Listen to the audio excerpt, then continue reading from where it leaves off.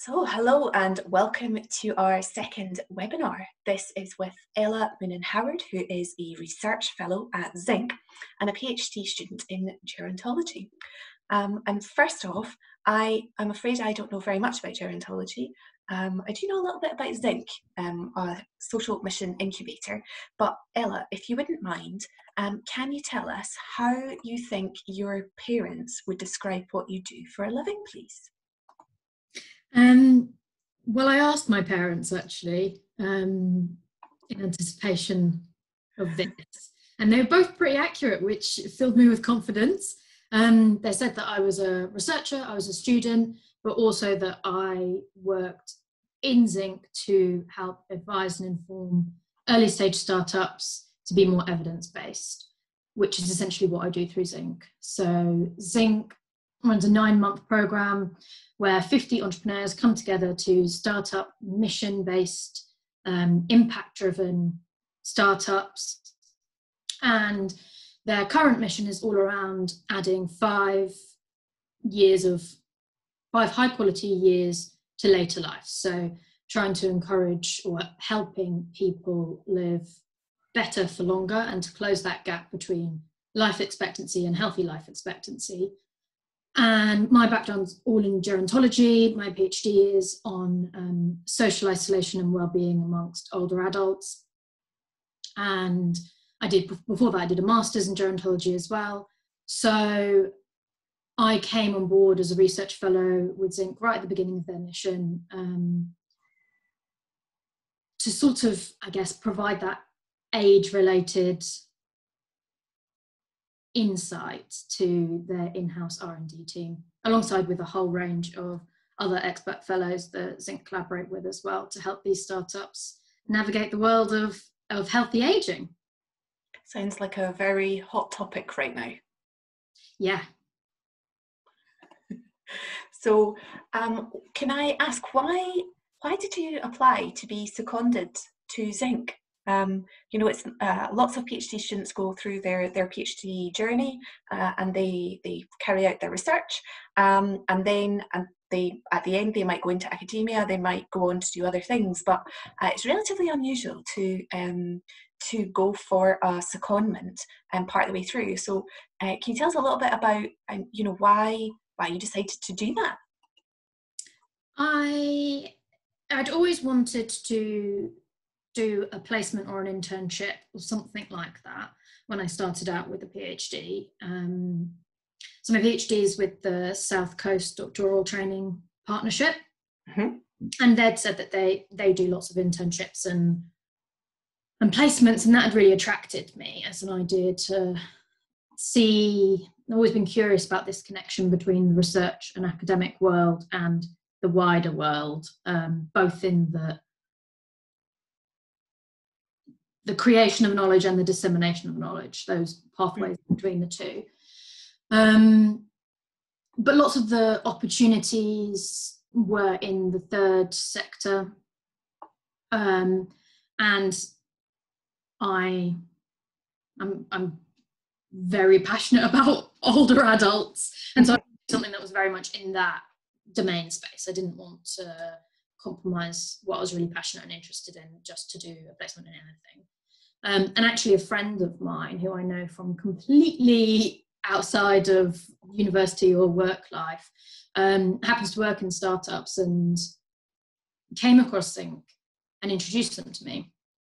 I didn't know really anything about startups, anything about incubators, hadn't heard of Zinc. And he just knew that I was interested in aging, which I think is relatively uncommon.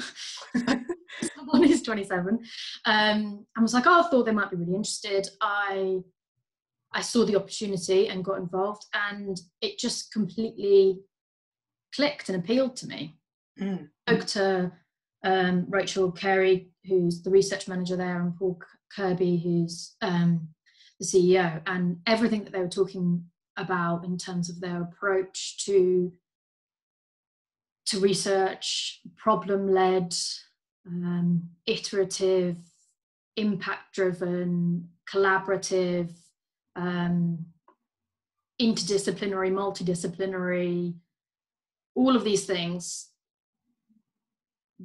was sort of a breath of fresh air, I guess. Really resonated with some of the things that I had found less appealing in the academic context, and just found it just seemed like an opportunity that I wouldn't have got elsewhere. It was a completely new world, a completely new approach to research, but very much in the domain area that I was passionate and interested about. So yeah, I think I sort of bit their hands off. Yeah, I suppose from my perspective, I suppose I see zinc as a kind of bridge between academia and the kind of startup scene and the commercial world, because I suppose for me, zinc doesn't really fit neatly into a typical type of incubator, and they are incredibly open about trying to create new links with different types of researchers, and I think that's really exciting. I think that actually zinc are providing a really vital function within the innovation landscape. But also, I think different kinds of entrepreneurs. Yes. The classic understanding we have of an entrepreneur and the sorts of people who maybe would traditionally go into that career again, are different to some of the people who apply to be part of Zinc. So for example, in this current mission, one of our founders was a former head of a CCG.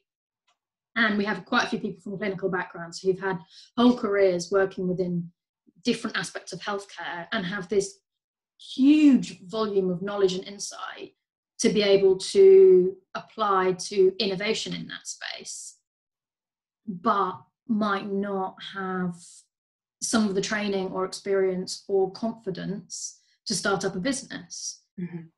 And I think Zinc's really good at bringing those people together. Some of the more business-minded people, some of the people with the real domain expertise, and some of the creatives to think about new ways of innovating old practices. Whereas lots of, something the new types of entrepreneurs, and it also allows for new types of research. And do you feel like there is one company that maybe really challenged you or helped you whilst you were at Zinc to really think about your own research or think about how you actually approach research in general, or that they've got a really exciting project that you think, with your background, feels really innovative and totally different to what you've seen before?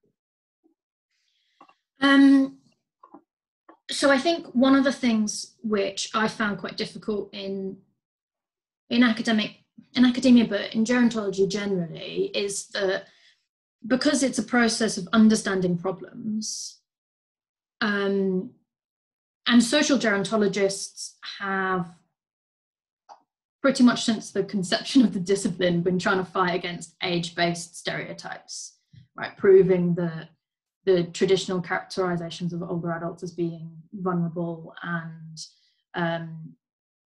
we see that in the rhetoric around COVID, that they're unable to, do anything that normal younger people might be able to do. And social gerontologists have been disproving this for a long time. But you then end up with this narrative in which you have the ones who've aged well, and they're great, and then the ones who haven't aged well, and that's where the problem and need is. And so then that's where the research usually happens. So you have this sort of tension between saying, not everybody's struggling in later life, don't generalize, but also these people are struggling and fund our research on these people because this is really this is bad, which is fine, but then you never follow that logic through to understanding how those people who are disadvantaged also can be the force and power and have the strength to have their own solutions to that. So you never see the resilience or the ingenuity or the other things about that disadvantage. It's all about that problem and that need. Whereas switching it on its head, in which you say, okay, where are these problems? Where is that disadvantage? But then also, where is the solution? Allows for, I think, a much more positive and validating narrative. Mm-hmm. One of the companies who are called Diaspo, we're looking at BAME older adults, and particularly about lost cultural heritage and a sense of identity. So lots of people talk about how in later life some of the social norms and roles that might give you a sense of purpose can change or shift. So you have a different role within your family, you maybe retire and you have a different role within the workplace. But for people who are second and third generation as well, you can find yourself maybe slightly disconnected from, particularly in a very multi-ethnic, multinational society. But the solution to that is that he has developed a food sharing platform in which older adults can share cooking practices from traditional recipes that they know and love with other younger people who really want to learn how to make authentic food. And so instead of having a narrative or a conversation around how the disadvantaged and the vulnerable have a problem or a need, you end up with a conversation about these hundreds of people who have this amazing untapped knowledge and skill and passion that they're then able to share. Some really nice moments talking to them, which I think allows for a really different sort of conversation. And I think those are the sorts of conversations that we need to have if we're really going to shift that narrative away from the ageism, is to show those solutions, show how people can have the opportunity to change their lives and improve their lives and overcome these things. Yeah, and I guess how ventures can be a catalyst or an opportunity for them to allow themselves to do that. Mm-hmm. Mm-hmm. I don't know if that makes sense, but I think it can. There's an opportunity to have a much more positive reframing of later life, which I find really exciting, and I think Diaspo's done that really well.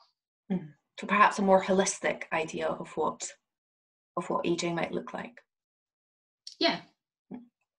Okay. And I suppose as a kind of a follow-on to that, so there's a lot of in all walks of life, there are a lot of myths and misconceptions about lots of different types of groups of people, including ageism. And I suppose one of the things that I'm wondering about is, can you tell us a little bit about kind of myths or misconceptions that you have encountered? Because in a sense, you're acting as like a mini bridge. I called Zinc a kind of bridging the gap earlier, but you're acting like a mini bridge in between academia and the commercial sector. What do you think are kind of common myths and misconceptions that you've encountered along the way from both parties?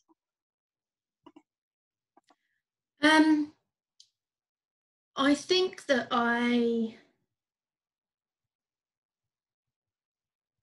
I think it's so lots of the entrepreneurs have academic backgrounds, and that's one of the things that Zinc really encourages. Like I said, it encourages different sorts of people to get into entrepreneurship, and one of that is that there's quite a few people who come out with PhDs to set up their businesses through Zinc. So I think these misconceptions largely apply to those who maybe haven't encountered research or academia very much. Amongst them, generally found that there's sort of two polar sides. There's either this expectation that academics know everything all at once at the point, and I think they miss that, research being a methodology and being a way of uncovering knowledge and a way of applying critical thought to accepted knowledge, rather than just being an encyclopedia of knowing everything about aging on every topic, which is definitely not the case. Or on the other side of that, saying, oh, well, research can't really tell you anything because you can just, what is really significant? You can just make anything significant. It's not really that valuable. And I think being able to sit down hands-on and show people what data we do have, what knowledge we do have, what, you know, from the body of literature, from secondary data, what we can understand, and how they can access all those resources and tools and knowledge to learn about the topics that they're curious about, but also explain what research can't do, has been almost just as useful. Because then you can explain, of course, like how they might be able to fill in those gaps in their knowledge. And then when they go on to design pilots, after they've got a problem, they can go out and test some of that and collect their own data. And that, I found that process really, really validating, because then they sort, you know, have come back and found papers, or been like, oh, I found this variable, isn't this really exciting? Look, you can do this. And I'm like, yeah, I know. It's great. And so I think it's almost, it's like almost both, like both overestimation in what academia might be able to do, and also an underestimation, but then by finding that line in between of what they can answer, the existing knowledge, and how that can help them. I don't think there's a founder that I've spoken to who hasn't found that incredibly useful, and then,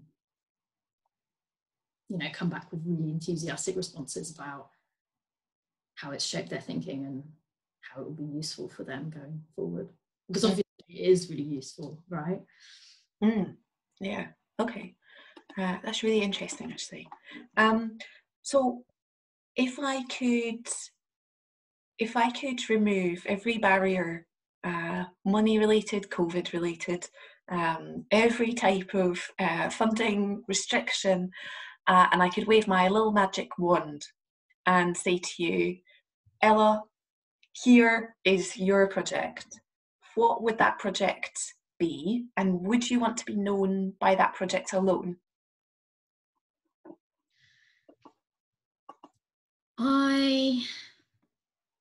So I think there's two parts to that. The project would be something co-produced and directed and led by older adults, and something that had direct relevance to their lives.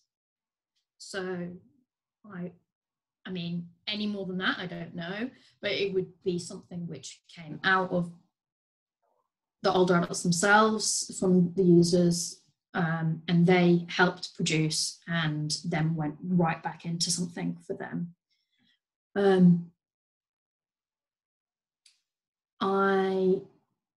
The second part of that, about whether I'd want to be known for it, I don't think I'd want to be known for any research, really.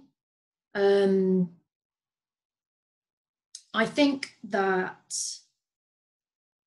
sometimes in academia, the fact that you have a name, so everyone has a name, but then that is so closely attached to your reputation and your research outputs, can distort some of the incentives for producing research and knowledge. I don't know that.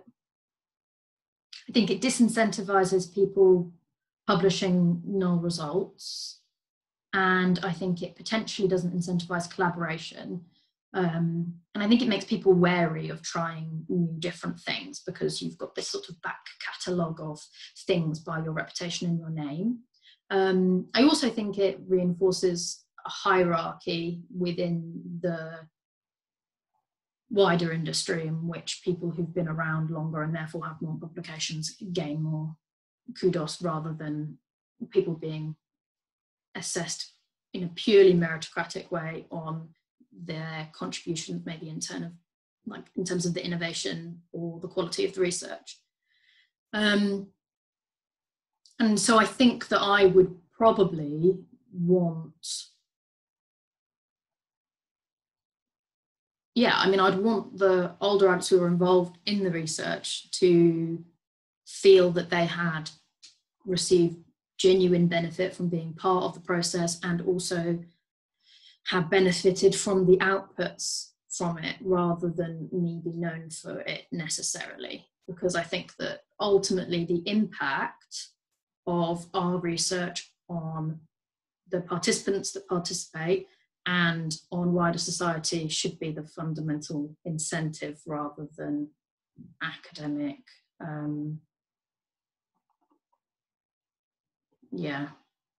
sort of,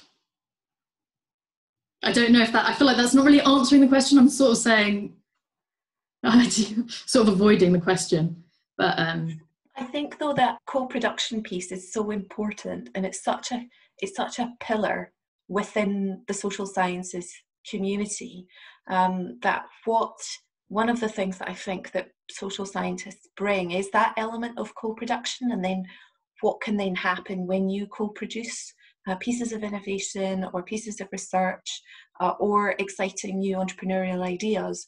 And I think that whole co-production piece really, really matters, and really is something that actually social scientists should almost shout more about in terms of how social scientists approach the world. So I think that co-production is really, really important, and almost the element of co-production could be foregrounded as opposed to the academic themselves. Does that make sense?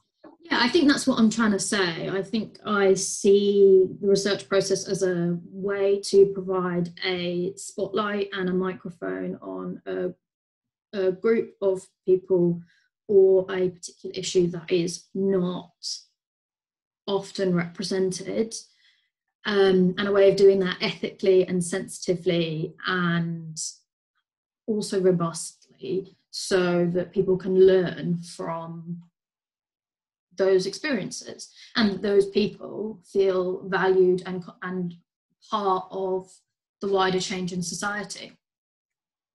So the person, the microphone in that, which is the researcher, is almost just a tool. They should be the critical piece. Okay, and I suppose this leads us nicely to our sadly last question, which is around social science in general. And what do you wish the world at large knew about the social sciences that you think they don't already know? It's interesting, actually. I had a few conversations about generally how people view science, particularly in the context of COVID, because it feels like we're at a point in which, after a long time, everyone talking about fake news, suddenly science is back on the agenda again, for better or worse, probably for worse. As in, I would prefer the circumstances be different. I think we would all prefer that, yes. Let's say it like that. But nevertheless, lots of people are listening and talking about and engaging with science and data in a way that hasn't been seen for a long time. I mean, some of the statisticians at the ONS have become rock stars. Rock stars. I think that I would like people to see that integration between the social world and the natural world a bit more. I think that we become very accustomed to separating those, just in our understanding of the world generally. But you can't really understand any process without having that really multidisciplinary perspective. So, like I think the other day, one of the ventures that we've been supporting and working with is looking to improve the clinical diagnosis process for people with cognitive impairment leading towards some sort of dementia diagnosis. And that requires a whole body of evidence around the clinical medical side of it, what is actually going on inside people's brains, and the psychology, but also, and the technology, and there's a lot of data science in there as well, and maths. But also, it's impossible to really understand that without understanding why people would first go to their clinician. And to understand that, we have to know, okay, what do people think of as a normal memory? Do people see age-related memory loss as a normal part of aging, and therefore they don't think that they would have a condition, and then they wouldn't go and get a diagnosis, which is often the case? Or do they view that differently? And lots of that comes back to the social, right? How we interact with our families and friends, how we perceive different ideas of our own bodies and our experiences, and all of that stuff. And those are, like, to me, almost impossible to separate. And one of the things that's really lovely about zinc is that you get this opportunity to, I guess, explore those, like, pockets of social research or like types of experience in these really holistic manners. So you're looking at this process of dementia diagnosis and you're saying, okay, where is the social element of this? Where's the behavioural element of this? Where's the clinical diagnostic element of this? Where's the tech element of this? And piecing all of that together, which is so exciting. And I think something that lots of people at the world large don't appreciate, because I think, you know, there's this tendency to think of the natural sciences as the hardcore ones and the social scientists as being the sort of fluffy add-on. But really, if you don't get that social science piece right, often hard science just isn't that relevant. You know, the engineering of a technology for an innovation is critical to make it work, but if you don't have the behavioural science or the social science to get people to want to use it, then it's irrelevant. I think that is a very excellent place to end. Thank you so much to Ella from Zinc for participating in our webinar today. If you have any questions for Zinc or for the University of Glasgow or for Aspect, then please do get in touch. Thanks again to Ella. Thank you.